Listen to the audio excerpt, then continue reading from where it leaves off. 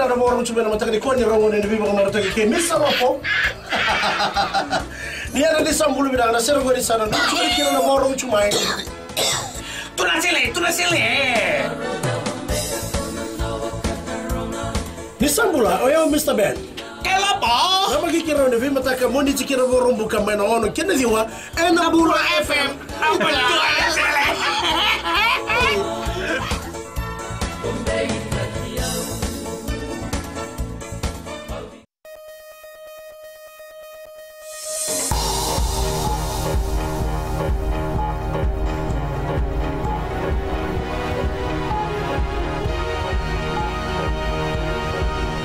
Good evening, this is FBC News. I'm Jackie Spate. In this bulletin, 800 communities in Fiji have been identified as those which are being affected by climate change. TLTB clarifies issues surrounding lease money payments. And football star Roy Krishna arrives to join the national squad.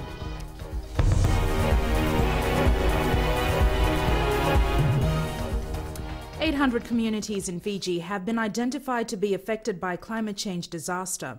This has been confirmed following an extensive mapping and profiling exercise conducted by the Climate Change Division under the Foreign Affairs Ministry. Akusita Tale reports a two-day workshop is being held in Suva to help affected communities and partners to develop a relocation guideline. More communities in Fiji are facing the effects of climate change disaster. The recent increase from 600 to 800 shows climate change is real and is affecting Fijian communities. We have been able to map 800 communities. Of those communities already mapped, 45 have been identified as vulnerable with the potential to be relocated in the next 5 to 10 years. So far, we have relocated 3 communities. The 3 communities are in Vunindongoloa in Vanuatu, Narikoso village in Kandavu, and Denimanu village on Yandua Island in Boa. The next relocation project will be Wadiwadi District School in Lakembalau. Narikoso village, which has around 109 residents, will soon have 30 families relocate to at least 2 kilometers inland from the current location. This workshop will help them learn more about relocation. The villages in Vunindongolo have already been located, but we hope that through this workshop we will be able to find some of the weaknesses that were found while Vunindongolo was relocated. We make sure we learn from it to prepare us for our own relocation. 30 families from Vunindongolo had to leave behind their history and place of origin as they were forced to move about 2 kilometers inland to their new home. We were really affected by the climate change, especially the rising sea level and the damages caused by flooding. Since our village is located beside the sea and a big river beside our village, these two were like an army we had to battle with every day. The ministry is conducting a workshop where participants are looking at national guidelines to relocate communities as a result of the impact of climate change disaster. Akusita Talei, FBC News. The current cold weather and dry spell is not unusual for this time of the year. Over the past 2 months, inland temperatures have fallen below 16 degrees Celsius and 18 degrees Celsius in some centres. Ellen Stolz has the story. Fiji Meteorological Services Director Ravin Kumar says this weather is typical of the dry season. The temperatures are cooler than what we normally see that in the months of November to February, and then when we see from May to August, September, the temperatures are normally much more cooler. So this is what when we say it's normal. Cold and windy in the Central Division, but in other parts like the West, it has been hot and humid. Director for Nandraki Weather, Neville Coop, says the current cold conditions has been prolonged. He adds that the weather is not only for Fiji, but the region as well.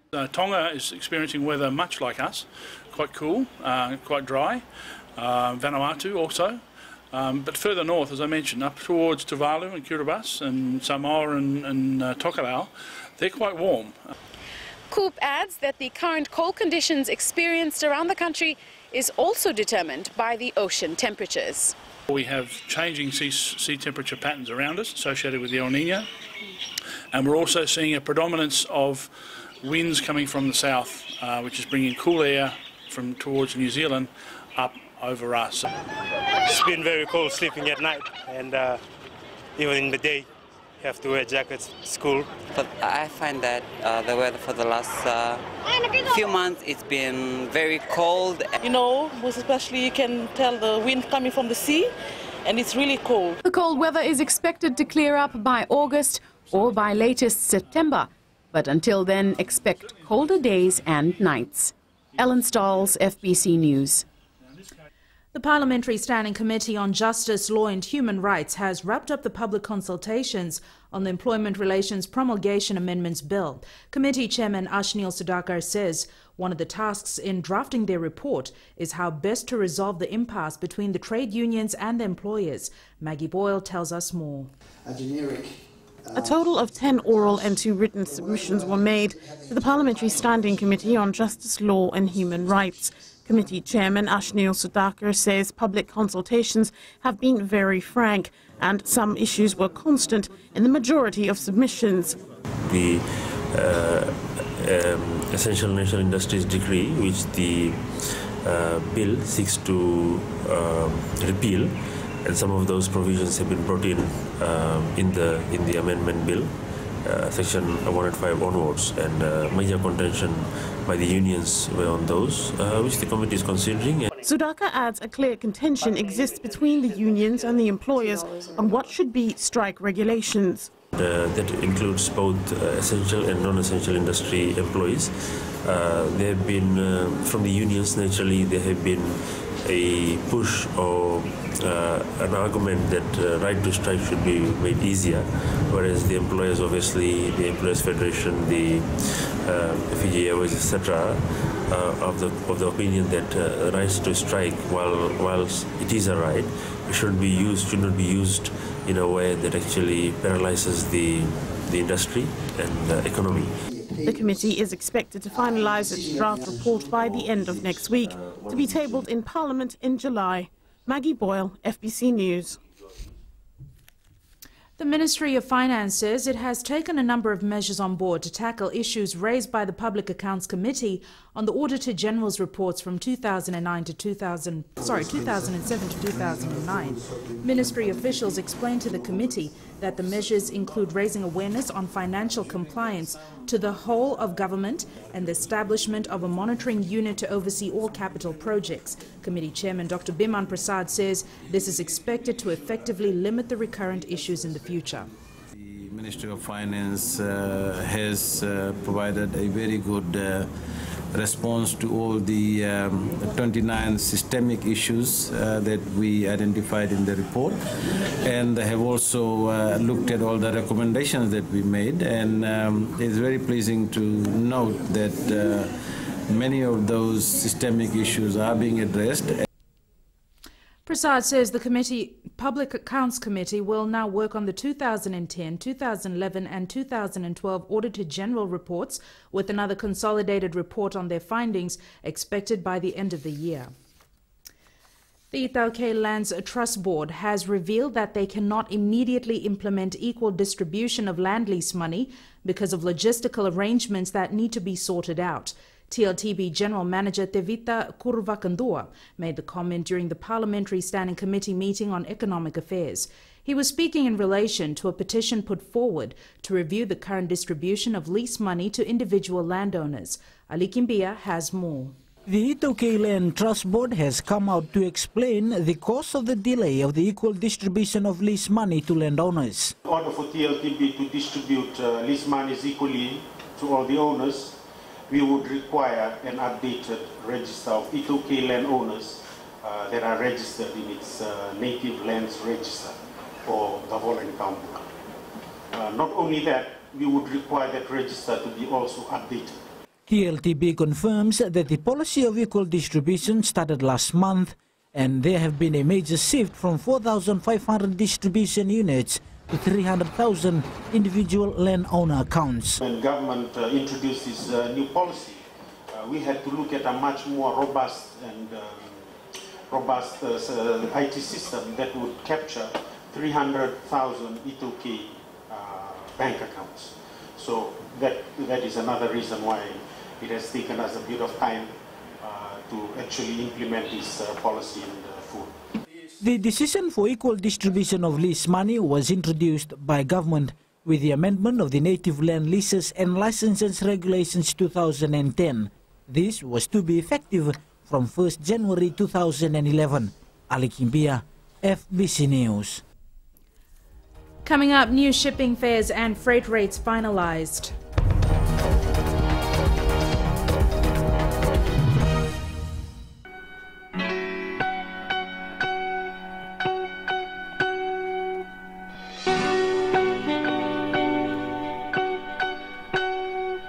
If you just joined us on the System After Dark, this is a homegrown number courtesy of E3 and Cracker. Bulla, how's it going? I'm D, your host on the System After Dark, right here on Today FM. Today's hit music. You can catch me weeknights at 7 p.m. That's from Monday to Friday, only on the home of Today's hit music. And don't forget, that's D with you every weeknight on the System After Dark. Even got that homebrew flowing.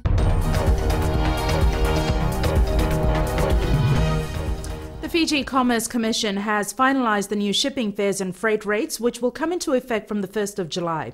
In 2012, the Cabinet had agreed to review the current structure, which the Commission had to undertake. Shireen Lata reports.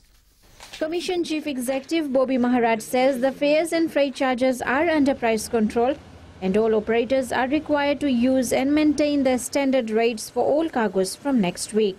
Most of the economical routes, the passenger fares has been lowered slightly, whereas for the uneconomical routes, what has happened is that the fares generally have gone up, but what the Ministry of Transport has done through the budgetary allocation by the government for the subsidies to be given to these uneconomical routes, they have now taken ownership of subsidizing these routes. So in terms of the amount that has to be paid by the consumers for the uneconomical routes has not changed by and large. The step was taken as there was no proper fare structure for government vessels and private shipping companies initially. Maharaj says the new passenger fares will not remain fixed and some changes can be expected due to economic situations in the future.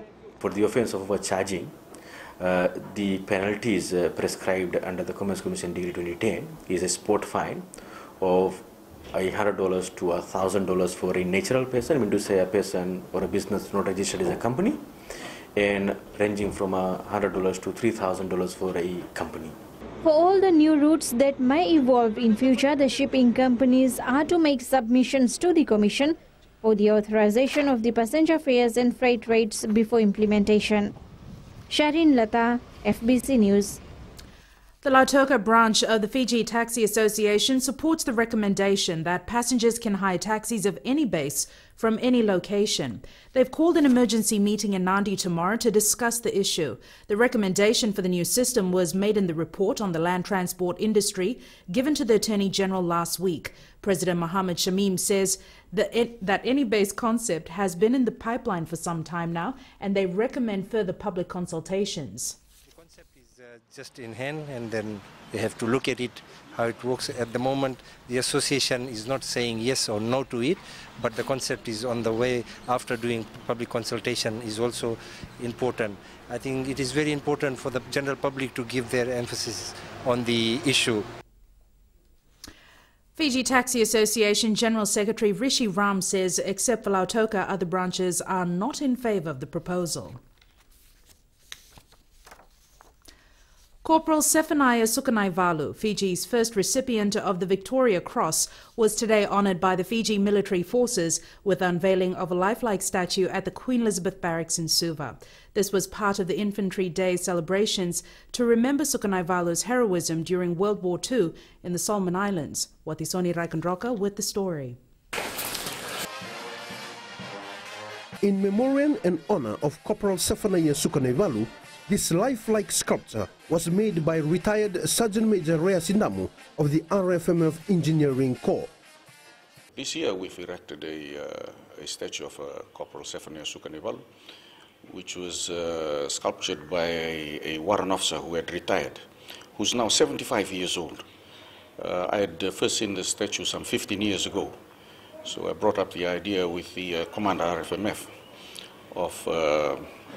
erecting it somewhere. So he had directed that we erected it where we have it today. Gilio says the statue's unveiling was fitting on the occasion of the Infantry Day and an ideal opportunity to honor a great soldier. Infantry Day is celebrated each year to recognize the roles and sacrifices of the infantrymen or foot soldiers. As a daily reminder to members of the RFMF of the ultimate sacrifice that a junior non-commissioned officer heroically did by sacrificing his life for his other comrades. So that is the biggest inspiration we can draw from Corporal Sefania Sukanaivalu. Gilio says it is the Army's hope that Sukanaivalu's legacy will not only inspire the troops of today, but for many more in the years to come, as a reminder of the sacrifice and bravery in the face of war. What is Onirikan Roka, FBC News. Foreign Minister Ratuinoke Kumbombola has reiterated Fiji's unwavering support of the Melanesian Spearhead Group at the Foreign Ministers' meeting in Solomon Islands. Kumbombola highlighted Fiji's support towards the finalization of the Humanitarian and Emergency Response Coordination Center to improve collaboration, particularly in light of the destruction caused by Cyclone Pam. On the ongoing debate of West Papua, Kumbombola says a firm decision on their membership application is expected to be made following frank discussions by the leaders on the matter. Prime Minister Vorenge Bainimarama will attend the MSG Leaders Summit in Honiara. The MSG Leaders Summit will include the Prime Ministers of Papua New Guinea and Solomon Islands. It's uncertain if Vanuatu's PM will attend. For the first time in the country's history, FBC TV's local show Chechemon will be hosting the highest fashion flight on Thursday. The fashion show coincides with Fiji Airways' inaugural direct flight from Nadi to Wellington. 2 models have been selected to showcase pieces by local designers. A total of 6 designers have released their line of clothes for the fashion flight. There is also a prize for the best dressed passenger. Because it's going to be the first fashion flight. It's being promoted as Fiji's first fashion flight that will fly to Wellington, New Zealand. And not only will it be the first for Fiji and the South Pacific, but it's going to be the world's highest fashion flight. It's going to be the world's highest catwalk show.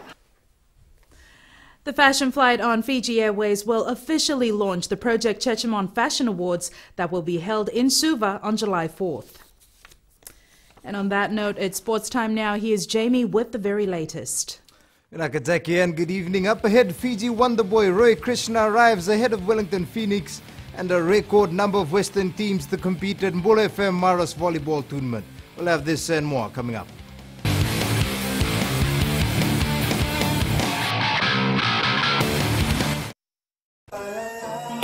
Gold FM, only the classic hits. Beautiful song from the group Firehouse and When I Look Into Your Eyes. Before that, you heard from Smokey Robinson with One Heartbeat. We'll take a short break and join us in the next hour for more music from Seal. Bulablaka. I'm DJ Tora. Join me every weekdays, 7 until midnight on the Premium Classics. Right here on Gold FM, only the classic hits.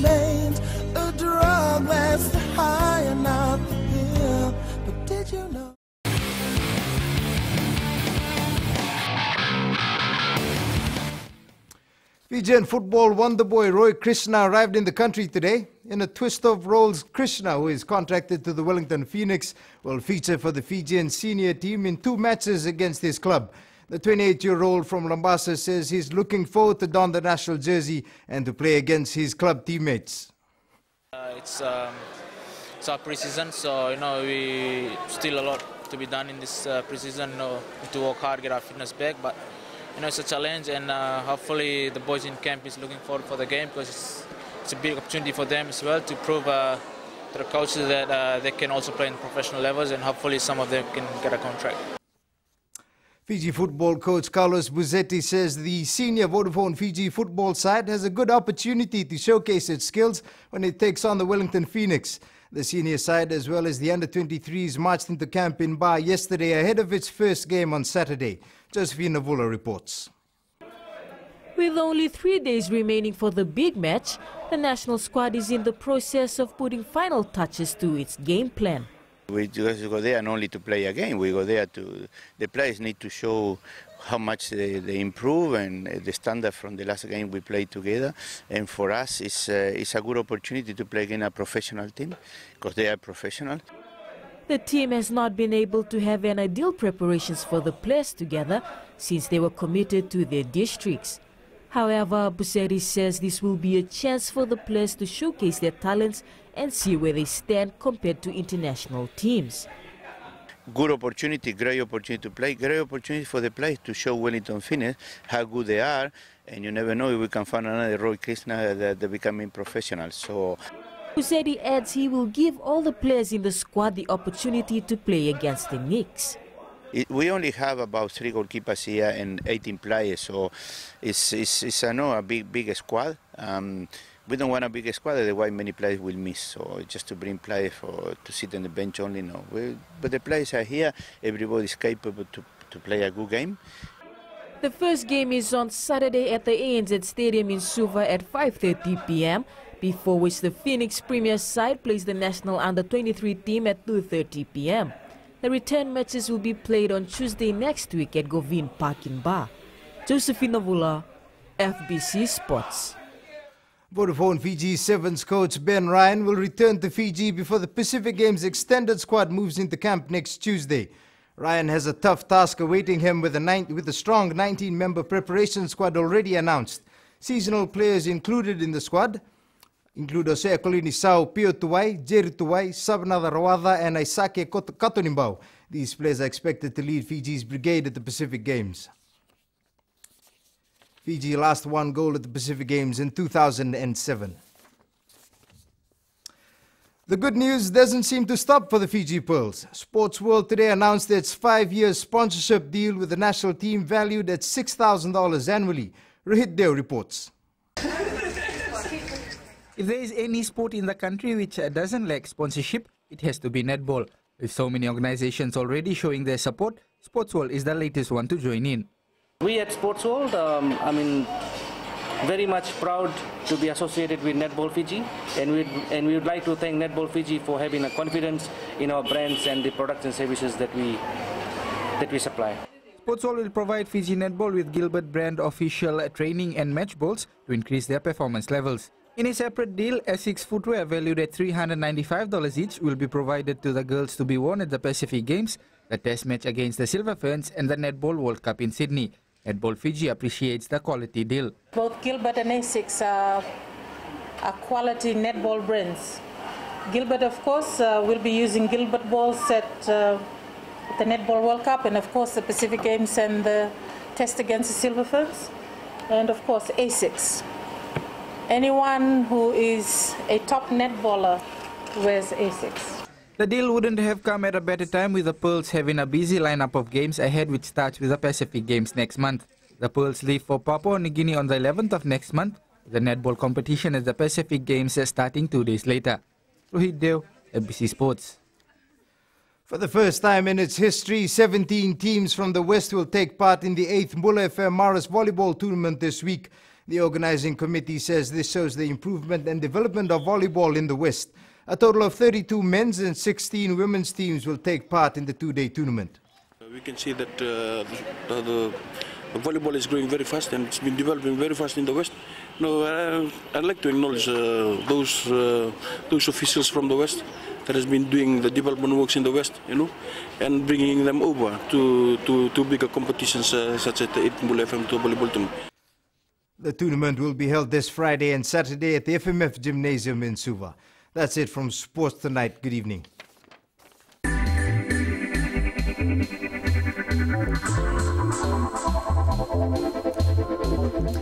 The current head of Air Mauritius, Andre Filyun, has been appointed as the new Chief Executive and Managing Director of Fiji Airways. Fiji Airways Chair Nalin Patel says Filyun has 33 years of experience in the airline and tourism industries. Patel says as chief executive of Air Mauritius, Phil transformed the airline and restored its profitability. Public Enterprises Minister Ayeside Qayyum, in welcoming Phil, said he is delighted that Fiji Airways has been able to attract yet another outstanding international airline executive to head the national carrier. Phil expressed his excitement about Fiji Airways, saying he will continue to build on its strong brand and lead its dedicated team to greater heights. He will take up the position before the 1st of October.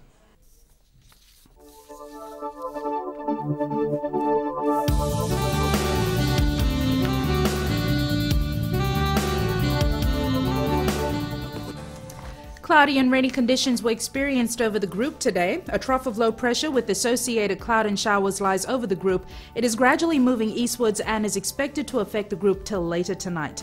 26 was the maximum temperature recorded in Suva, Nadi, Lautoka and Ba today. Savu and Lambasa recorded 27 and 29 degrees respectively. Occasional showers over most places, isolated heavy falls expected, showers easing and clearing from the west, moderate easterly winds turning and becoming predominantly southeasterly tomorrow. An outlook for Thursday, fine apart from brief showers over the southern and the interior of the larger islands, cool at night. And the main points again. Major concerns have been raised as 800 communities in Fiji are now being affected by climate change disaster. TLTB has clarified issues surrounding lease money and reasons for delay in payments, and football star Roy Krishna has joined the national squad for the matches against the Wellington Phoenix. To our poll question for this week, we're asking, are you satisfied with the services provided by municipal councils? Visit our FBC website to take part. Remember, you can send us newsworthy pictures and videos on email citizenseyes@fbc.com.fj or share it with us via Facebook page FBC News. And if you're on Twitter, follow and tweet us your news tips at FBC_news or simply hashtag FBC News. You've been watching FBC News. I'm Jackie Spade. Good night.